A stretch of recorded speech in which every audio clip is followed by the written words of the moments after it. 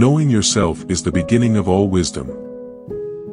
He who has overcome his fears will truly be free. You will never do anything in this world without courage. It is the greatest quality of the mind next to honor. The energy of the mind is the essence of life. He who cannot be a good follower cannot be a good leader. The wise man does not expose himself needlessly to danger, since there are few things for which he cares sufficiently, but he is willing, in great crises, to give even his life, knowing that under certain conditions it is not worthwhile to live. To avoid criticism, say nothing, do nothing, be nothing.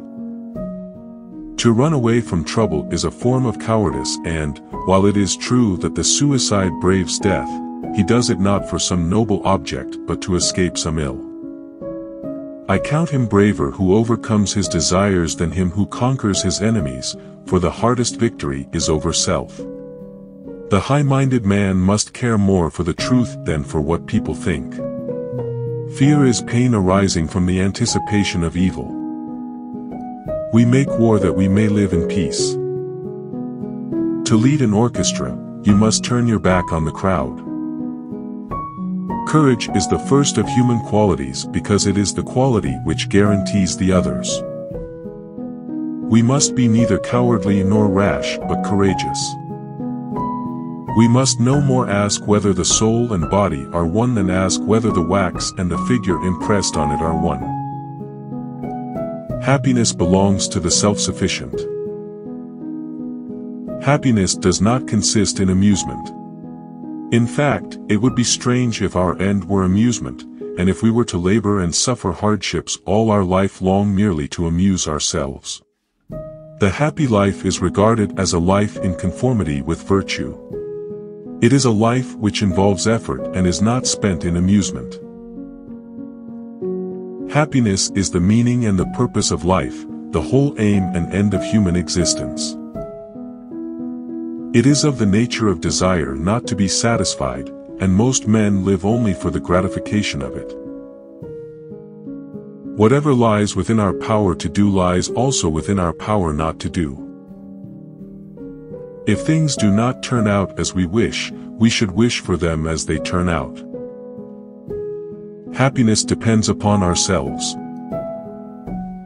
One swallow does not make a summer, neither does one fine day. Similarly, one day or brief time of happiness does not make a person entirely happy. No great mind has ever existed without a touch of madness. Pleasure in the job puts perfection in the work. All paid jobs absorb and degrade the mind. To perceive is to suffer. Where your talents and the needs of the world cross, there lies your vocation. All persons ought to endeavor to follow what is right, and not what is established. Happiness is a state of activity. The secret to humor is surprise. Comedy aims at representing men as worse, tragedy as better than in actual life.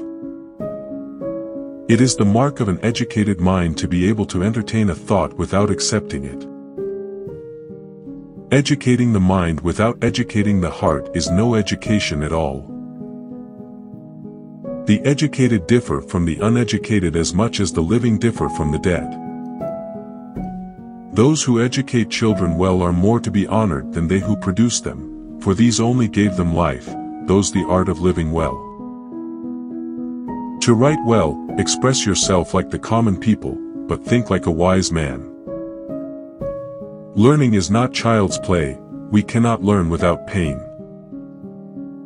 The whole is greater than the sum of its parts. For the things we have to learn before we can do them, we learn by doing them. Those who know, do. Those who understand, teach. The aim of art is to represent not the outward appearance of things, but their inward significance. All men by nature desire to know. Wit is educated insolence. Educating the mind without educating the heart is no education at all. The roots of education are bitter, but the fruit is sweet. Poverty is the parent of revolution and crime. Learning is an ornament in prosperity, a refuge in adversity, and a provision in old age. Men acquire a particular quality by constantly acting a particular way. You become just by performing just actions, temperate by performing temperate actions, brave by performing brave actions. Poetry is finer and more philosophical than history, for poetry expresses the universal, and history only the particular. Memory is the scribe of the soul. The soul never thinks without a mental picture. The more you know you don't know. Hope is a waking dream. It is during our darkest moments that we must focus to see the light. Time crumbles things, everything grows old under the power of time and is forgotten through the lapse of time. The aim of the wise is not to secure pleasure, but to avoid pain. Patience is bitter, but its fruit is sweet. Virtue lies in our power, and similarly so does vice, because where it is in our power to act, it is also in our power not to act. Youth is easily deceived because it is quick to hope. Excellence is never an accident. It is always the result of high intention, sincere effort, and intelligent execution. It represents the wise choice of many alternatives. Choice, not chance, determines your destiny. We are what we repeatedly do. Excellence, then, is not an act, but a habit. Moral excellence comes about as a result of habit. We become just by doing just acts, temperate by doing temperate acts, brave by doing brave acts. We praise a man who feels angry on the right grounds and against the right persons and also in the right manner at the right moment and for the right length of time. He who cannot be a good follower cannot be a good leader.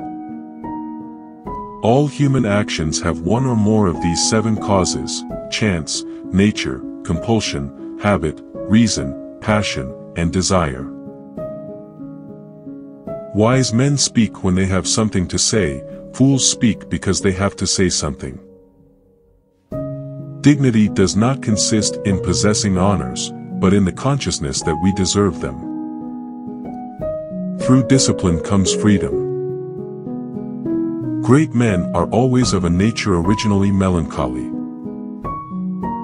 Character may almost be called the most effective means of persuasion. He who is to be a good ruler must have first been ruled. Freedom is obedience to self-formulated rules. The law is reason free from passion. Without friends, no one would want to live, even if he had all other goods. Whosoever is delighted in solitude is either a wild beast or a god. What is a friend? A single soul dwelling in 2 bodies. The antidote for 50 enemies is 1 friend. A friend is a second self. Wishing to be friends is quick work, but friendship is a slow ripening fruit. Misfortune shows those who are not really friends. Man is by nature a social animal. An individual who is unsocial naturally and not accidentally is either beneath our notice or more than human. Society is something that precedes the individual. Anyone who either cannot lead the common life or is so self-sufficient as not to need to, and therefore does not partake of society, is either a beast or a god. He is his own best friend and takes delight in privacy, whereas the man of no virtue or ability is his own worst enemy and is afraid of solitude. Anyone who has no need of anybody but himself is either a beast or a god. The worst form of inequality is to try to make unequal things equal. It is not enough to win a war, it is more important to organize the peace. I have gained this by philosophy. I do without being ordered what some are constrained to do by their fear of the law. It is not always the same thing to be a good man and a good citizen. In all things of nature there is something of the marvelous. The only stable state is the one in which all men are equal before the law. A tyrant must put on the appearance of uncommon devotion to religion.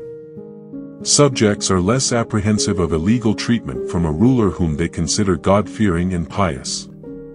On the other hand, they do less easily move against him, believing that he has the gods on his side. The weak are always anxious for justice and equality. The strong pay no heed to either. Nature does nothing uselessly. All earthquakes and disasters are warnings. There's too much corruption in the world. Mothers are fonder than fathers of their children because they are more certain they are their own. Thank you for listening to these wonderful quotes from the ancient Greek philosopher, Aristotle. We hope that you've gained a lot from it. This video was brought to you by Right Focus Foundations Africa, Right of Focus FA. We would like to hear your thoughts about these quotes. Please share them with us in the comments section. Also, like our video, share it and subscribe to our channel so that you can keep getting notifications of our new uploads. Cheers to your success. See you in our next video.